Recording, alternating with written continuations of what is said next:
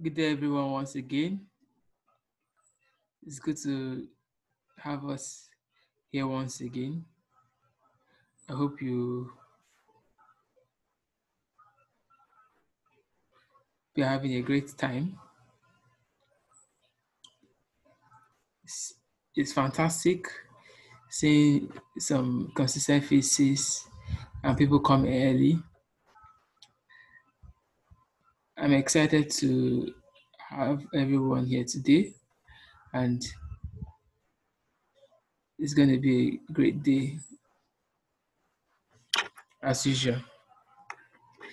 So today we are going to do our best to cover some few grants.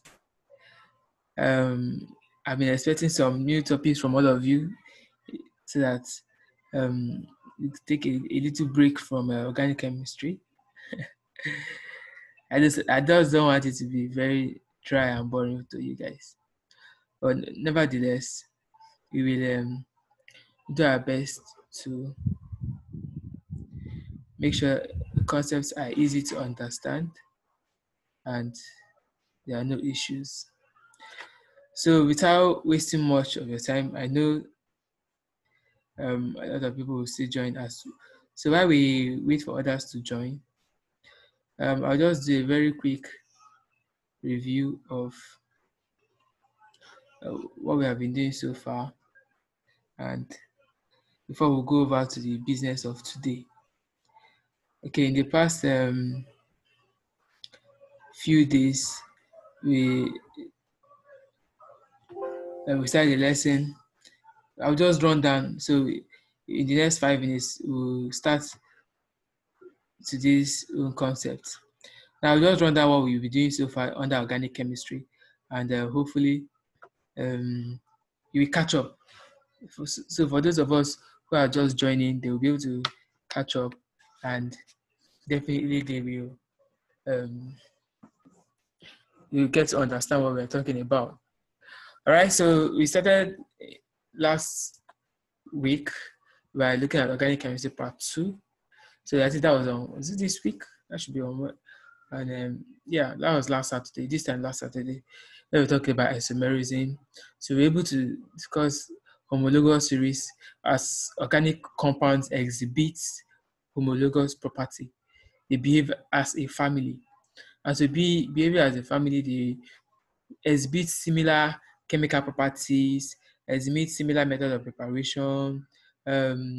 They show quite differences in physical properties. We call it there is degradation in physical properties as the number of carbon atoms increases.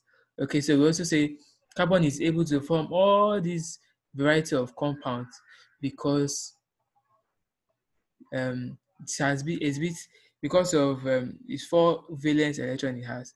So it's only carbon that can bond with carbon with to form single bond, triple bond, and double bond. There's also carbon can form with itself in a cyclic way, and also in a straight chain, and also in a branch chain. So there is this property of carbon. We talk about catenation. So catenation being the ability of carbon to form covalent bonds with itself, whether long, branch, or closed. So we talk about functional groups. That these functional groups determine the chemical properties of these organic compounds. Okay, so that is basically where some of the things that we reviewed. We said there are a lot of functional groups: carbon to carbon double bond present in alkenes, carbon to carbon triple bond in alkynes. OH is a functional group present in alcohols, just an O present in ether, then CHO, so present in alkanals.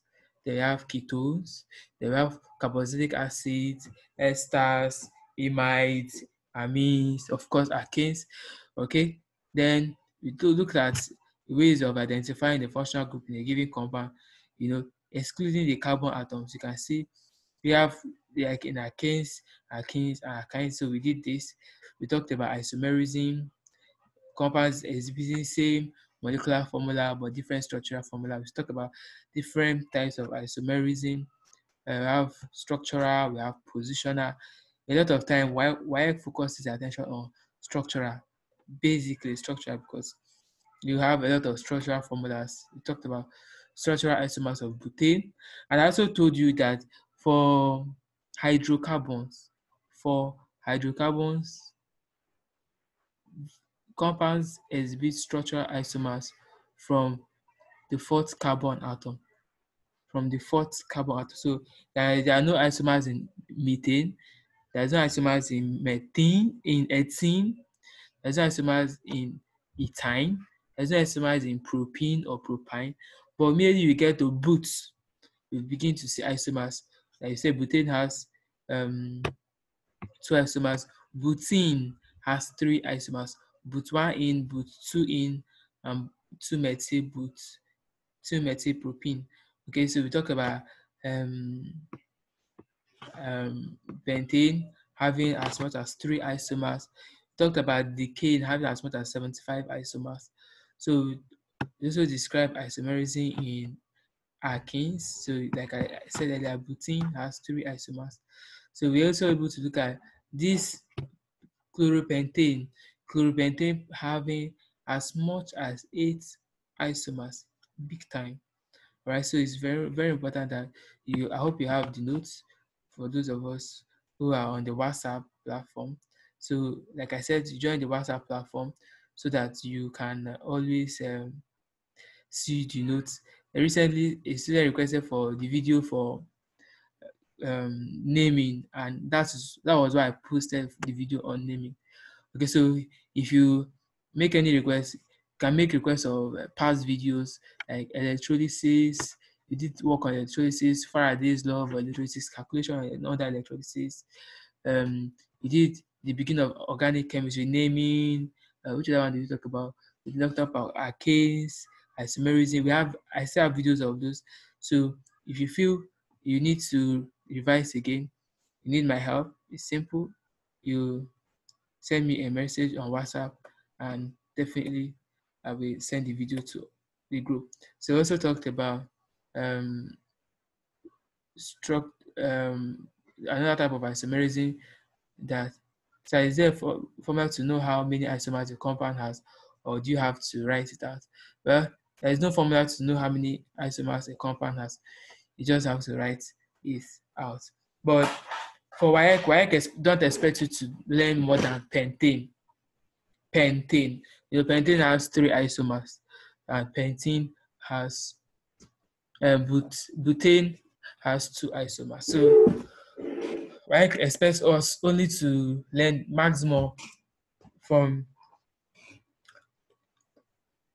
pentane. So that's what the syllabus says. Okay, so you don't have to snuff yourself. Okay, stuff like out of yourself because of isomerism. Okay, so here we have optical isomerism. We talked about chiral carbon having 4 different groups. We also talked about geometric isomerism that have cis and trans isomer. This geometric isomerism, as we said, is only present in alkenes and alkynes, double bond and triple bond. So it's not present in single bond compound.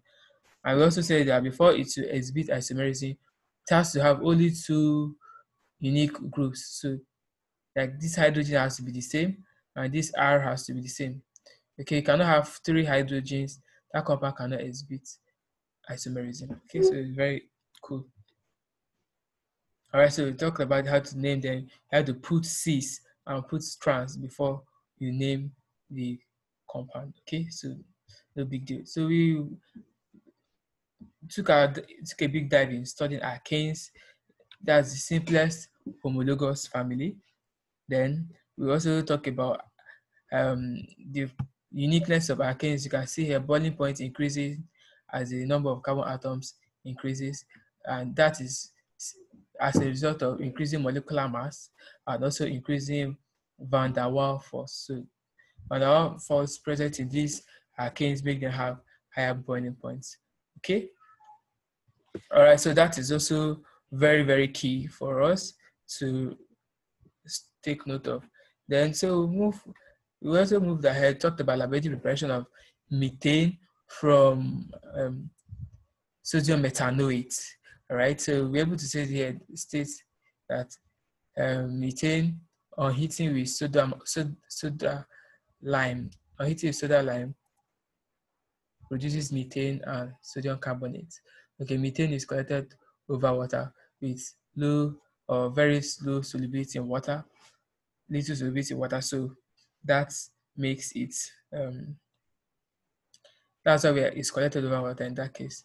All right, so we have to use soda lime technically because it is not deliquescent and it does not attack glass. So then you also talk about the various properties of methane undergoing combustion reaction and also undergoing um, substitution reaction with chlorine.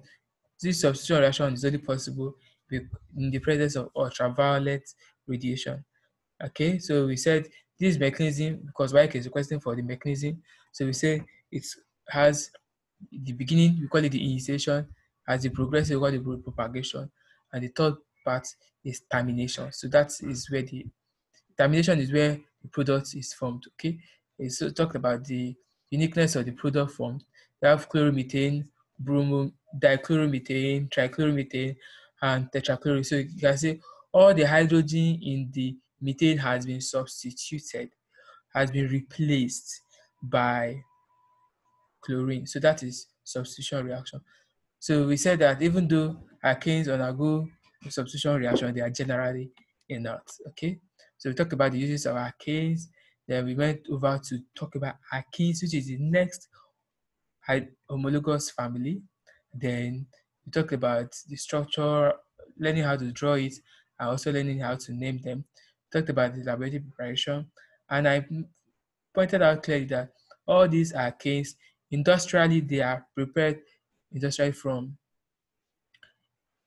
cracking of hydrocarbons. So cracking of heavy oil, we call it heavy oils, or higher molecular mass hydrocarbon. Okay, so that's one method of or from natural gas. So they are obtained from natural gas or from cracking of crude oil. All right, so we talked about this laboratory preparation. I told you the precautions, the reason why we have to put the empty flask to ensure that the sodium hydroxide does not suck into the reaction container. And while the sodium hydroxide present in the second flask is used as a compound that will help us to remove the impurities. So it removes the impurities present in the gas mixture. Okay, so the impurities are carbon dioxide and phosphine. So we summarize the reactions of alkenes under using this schematic representation. We say alkenes can undergo mainly addition. So apart from the fact that all hydrocarbons undergo combustion reactions, they all alkenes having a double bond undergo a higher form of reactivity, and that is addition reaction. Very, very, very important for you to understand that. Okay, so talk about addition reaction, oxidation reaction using potassium permanganate. We also talked about hydration, where you treat a thing with steam in the presence of phosphoric acid catalyst at 300 degrees Celsius and 60 atmospheric pressure. That will give you ethanol. That is a hydration reaction. This is one of the industrial methods of preparing ethanol. And finally, we said alkenes, specifically ethene, undergoes polymerization to form a very useful material we use in making plastics. And we say ethene is a raw material for plastic. So polythene is one major use. Other hydrocarbons, other alkenes like propene. Propene also undergoes polymerization to form polypropene. Take note of that, it's a wide question. Polypropene and ethene are two polymers produced from ethene and propene. Okay, so don't forget that. So today, that was a summary, and these are the various reactions. So today we'll dive into the next hydrocarbon and finish up on our hydrocarbon, which is alkynes. Alkynes, take note, are another homologous ring. So that is where we'll be starting our lesson today. And I hope you are ready for it. My intentions were to deal with alkynes and also see if I can, definitely, if I finish alkynes, I should be able to do what do you call it? Um, benzene, or I will do alcohol. So that's actually my intention. So for those of us in SS2, you don't have to be afraid. It's chemistry. Chemistry is fine. So no issue. So whether you learn it now or you learn it later from your school teacher, it's advantageous to you. Okay, so it's not difficult. All right, so I'm trying to get my cursor. So where is this cursor? Is running away. Okay. Okay, so I think I got what I want. So alkynes in the laboratory are the next set of hydrocarbons. We talked about hydrocarbons having carbon to hydrogen bond. So the next family is alkynes. So you can see here they have the general molecular formula CnH2n-2, and we also say that they are unsaturated. They are unsaturated. So unsaturated means that they have carbon to carbon triple bond. So that means they are in fact, they are actually more reactive than the alkynes that we talked about. So we've talked about alkynes. Okay, so these alkynes are prepared. Now, one thing I want you to remember, the way we name alkenes is the same way we name alkynes. And the first member for this alkyne series is ethyne, because there must be two carbon. There must be two carbon for us to have an alkyne, because there must be a triple bond. That is what makes it an alkyne. There must be a triple bond. So if that's triple bond between two carbon, not carbon and hydrogen, not carbon and oxygen, not carbon and nitrogen, but between carbon and carbon. Okay, so that is where we are today. Hopefully we will, and finally I talked about hybridization. Hybridization for alkanes, we said here we can see alkanes having an sp hybridization. Okay, means that the carbon to carbon triple bond was formed between one of the s orbitals and one of the p orbital. Now, I'm tempted to draw this hybridization so that you remember. It's a temptation, but I just have to show us once again. So take note of what I have here. So we said carbon has 4 bonds. So 1 here, 2, 3. So we have, let me say that it has 1 here. So we have, let me redraw this so I will not waste our time. So so we have, okay, let me draw another carbon. Okay, so let me adjust it so you can see what we're talking about here. So basically, when you have to do the bonding, so this carbon brings its own 1 electron, 2 electron, and 3 electron. So this other carbon brings its own 1 electron, 2 electron, and 3 electron. So they used the 3 bonds there to share. So this other one, it now used this one to bond with hydrogen. Okay, so in that case, it's bonding. You have sp between carbon to hydrogen, but that is how these bondings were formed. So we are not here to do hybridization. In the nearest, in a week's time, we can talk about hybridization if we have the time. So, but let's just cool off with the fact that alkynes have the sp hybridization. So in the lab, ethyne is the most important. Once again, just like we talked about ethene. So ethyne also is the most important in this alkyne family. Okay, so remember they are homologous series, so they definitely will react the same way. So How do you prepare it in the lab? In the lab, we have this. Yeah, let me use the diagram to explain. So basically, I hope you can see clearly. If you have any question, please don't hesitate to put your question on the chat section. I will definitely respond it right as the question comes. So here, you see definitely here that we have the calcium carbide. We have what we call the calcium carbide, CaC. So the calcium carbide is placed at the bottom of the flask, and this flask is usually kept on a pot. We keep this flask on a pot, and we put sand at the base of this pot. We usually put sand at the base of this pot because this reaction is highly exothermic. This reaction is high, so you make sand and put it here. So we put the flask inside the pot of sand. Not okay. Now the reason why we have to put sand inside this, put the flask in the pot of sand, is to prevent the flask from cracking. So the large amount of heat generated by this reaction can crack the flask. So what happens? The heat is transferred to the sand, which is fair. So you add cold water from here. So cold water enters there. So just it's cold water on calcium carbide. Imagine cold water bringing out so much heat. That could tell you the amount of heat that is carried out in this reaction. All right. So when during this process, the gas is evolved and the gas passes through this delivery tube into this flask.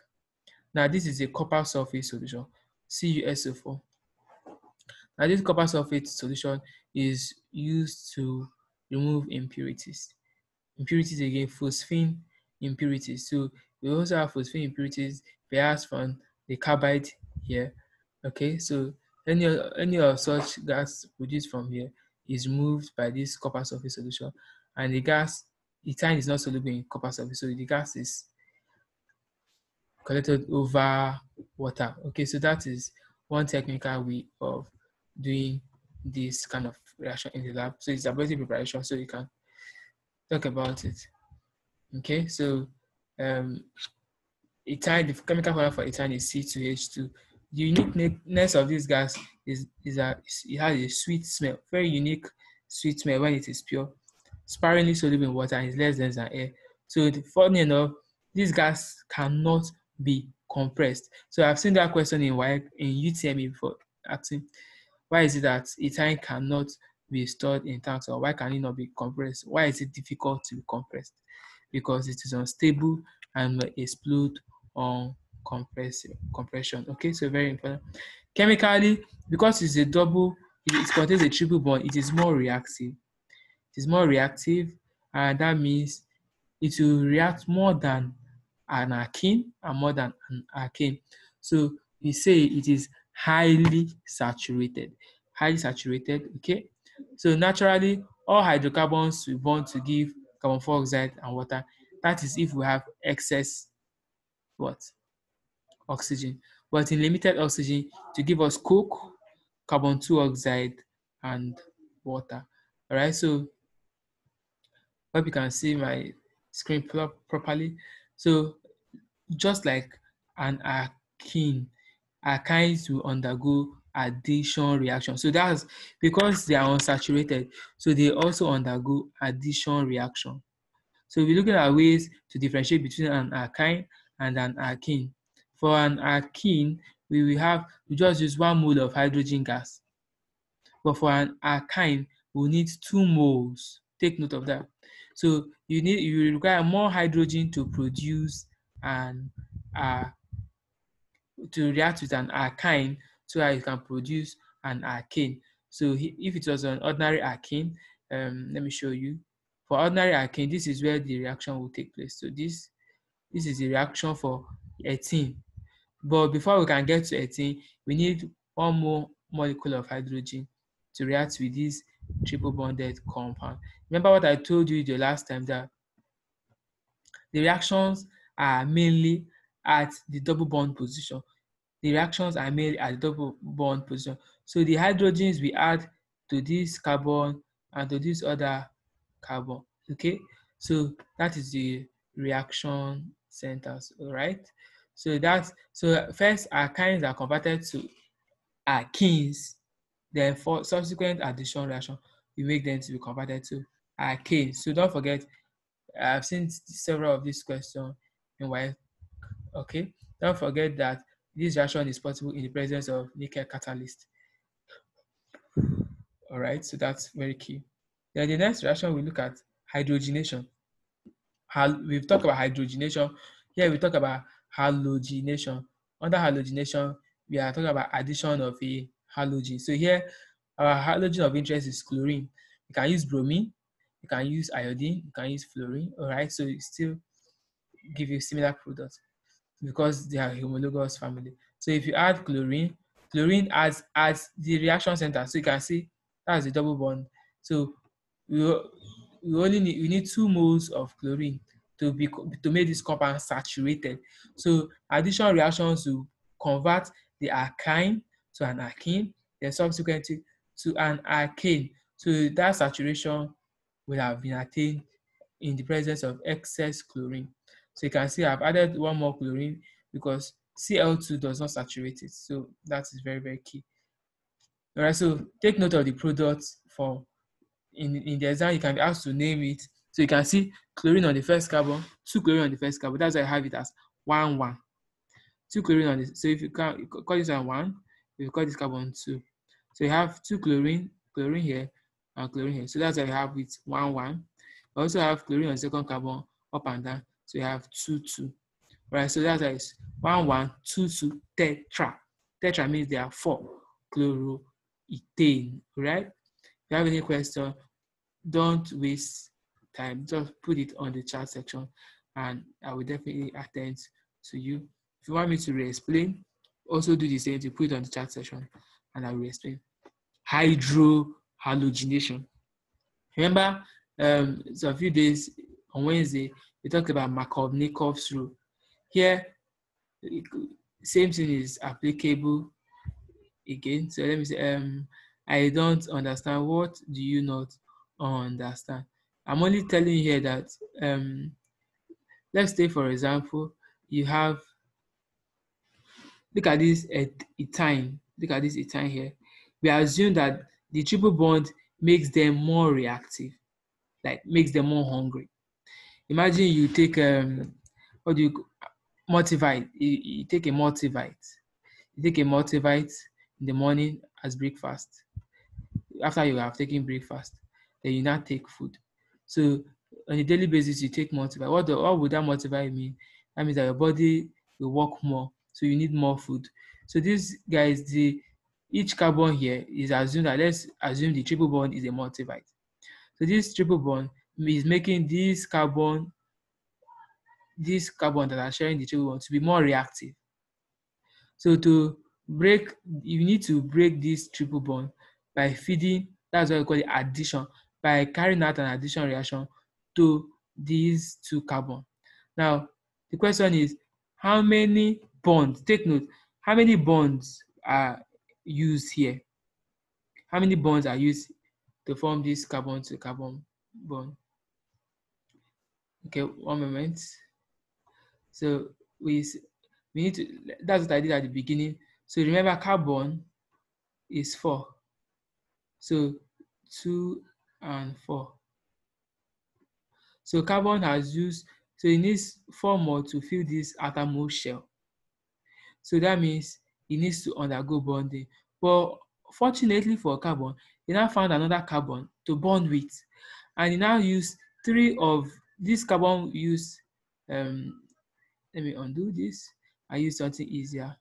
This carbon used 3 of his own electrons, while the other carbon, when he was coming, also brought 3 of his own electrons. So let me differentiate with the red box. So this one, 3 of his own electrons. And so when both of them combined, so when this one combined with this, we form a bond. This one combined with this, we form a bond. This one combined with this, we form a bond. So that's why we form triple bond. Now, so that means this when it forms a triple bond, it now belongs to a family that we call alkynes. These are organic compounds that usually have triple bonds. Now, what is the implication? The implication is that this carbon is not saturated. On a good day, all carbon is supposed to have single bonds to be saturated. So they are not, you cannot be single bond between the carbon, so to be saturated. So when it's saturated, it's like it's stable. So but for this carbon that is sharing this triple bond, it's not stable. So if it's going to combine with somebody like hydrogen, now this is H2. So that means each of these hydrogen will have to split. Remember we talked about homolytic fission. This hydrogen splits. So this hydrogen is coming with its own electron. Let me make a small dot. This hydrogen is also coming with its own electron. So what do they need to do? So remember this carbon bonded with this other carbon. So each of them brought their own unique electron. So to break this bond that is linking these two carbons together, it is to bond this with this carbon. So this hydrogen combines with this one, and this other hydrogen combines with this. So at the end of the day, we don't have this bond again, this two star. So yeah, we have broken it because they've combined with hydrogen. So instead of using the bond to combine with each other, they now use the bond to combine with hydrogen, and that's called the addition of hydrogen. To further break this other bond too, that means we will need more hydrogen. So that's why we now bring another hydrogen gas, that's H2. You cannot use only one. So when this one combines with this, it brings the electron and combines. This one also combines with this. So that means the second bond will be broken. So let me break this second bond. Let me do it properly. So I've broken the second bond. So I'm now left with only one bond between these two carbons. So that's why I say here that when you are carrying out an addition reaction will lead to breaking of the triple bond. I hope it is clear to you now. If you still have questions, ask. I don't have issue with explaining. So that's addition reactions usually lead to breaking of the triple bond. So the question, I'm not doing any strange thing. Oh, so look at here now. I want to add hydrogen bromide. That is hydrogen and a halogen. So we now call it hydro from hydrogen, halogenation from halogen. So combining hydrogen and the halogen, we call it hydrohalogen. If it is in inorganic chemistry, we call it hydrogen halide. Hydrogen halide, halide for halogen, so no big deal. So if I want to break it, remember all halogens like chlorine all need one electron to be filled. So hydrogen needs one electron. So we'll split this compound into two. Hydrogen has one electron in the outermost shell. Let me put it. And bromine also has one electron to be filled. So hydrogen goes and shares with this carbon, while bromine goes and shares with this carbon. And when it does that, one of the bond is broken. So let me break this bond. Let me use a white something to break the bond. So yeah, that kind of addition reaction breaks the bond. You can see. So we now have, that is what we have here. That you can see, ladies and gentlemen, that is what we have here. One of the bond has been broken. But this addition does not completely break the bond. So we need more hydrogen here to break this. So this one is still unsaturated. So this hydrogen also breaks. And I'm not saying here that for this one that is already containing, at least this carbon now have two hydrogen. You can see here, this carbon have two hydrogen, while this other carbon has only one hydrogen. So the question is, where would you prefer to add this hydrogen to, this carbon or the second carbon? According to my Russian elder brother, Markovnikovs, he proposed that in his experiment, the hydrogen we prefer to be added to this other carbon that has 2 more hydrogens, while the bromine will produce one, we add to the carbon that has less hydrogen. So that is, you look at what I said. This gives first monobromine and 1,1, then 1,1. You have two possibilities. 1,1 dibromo means that they have 2 bromine on the first carbon, or 1,2 dibromo, which is still a possibility. But he called this a minor and a major product. If the bromine goes and adds to the wrong place, it will have to be the minor product. We call it lower yield. But if it adds to the right place, it will give you a higher yield. I told you when we talk about yield, yield has to do with the percentage produced. Every producer wants to do small work and produce much. So the first one, this one that is called minor, is giving the producer stress, while the second one is giving. So that's why we have this product. So it's called 1,1 dibromo ethane. Okay, so the double bond has completely been broken. I hope I've convinced you. All right, ladies and gentlemen, so the same thing is hydration. Hydration, that means water will split. Remember how water usually ionizes when we are doing electrolysis? Water will split. One will give us H plus, then I'll give you H. So it's to split. One, this one comes here, this one comes here. You see? So that is what we have here. You can see here. You see, there's a double bond here. We call this one ethanol. You can see ethanol because it's not ethanol, because there's a double bond. But if you now add the second water molecule, so this ethanol can also be rewritten. This is an isomer also, so it's not as if it's a product. This one can also be written in this form. So this is another possible product. So that it gives us ethanol or it gives us ethanol. So it's not that I added more water. If I have added more water, you see 2 hydroxide. Okay, so these are 2 possible products, and both of them are isomers. So we can see when we talk about isomers. So what we are going to do is I'm going to give us opportunity to log out because of our time. Remember, this is a 1-hour class. We'll log out and we'll log in again so that we can conclude the reaction. We are technically done with alkenes. So we compare between alkanes, and alkynes. After we have done that, then we will play a little with aromatic hydrocarbon. I hope. Please don't forget to log in. Don't just go away. That's not the end of the lesson. Just log out and log in again. All right. I'll see you in a minute.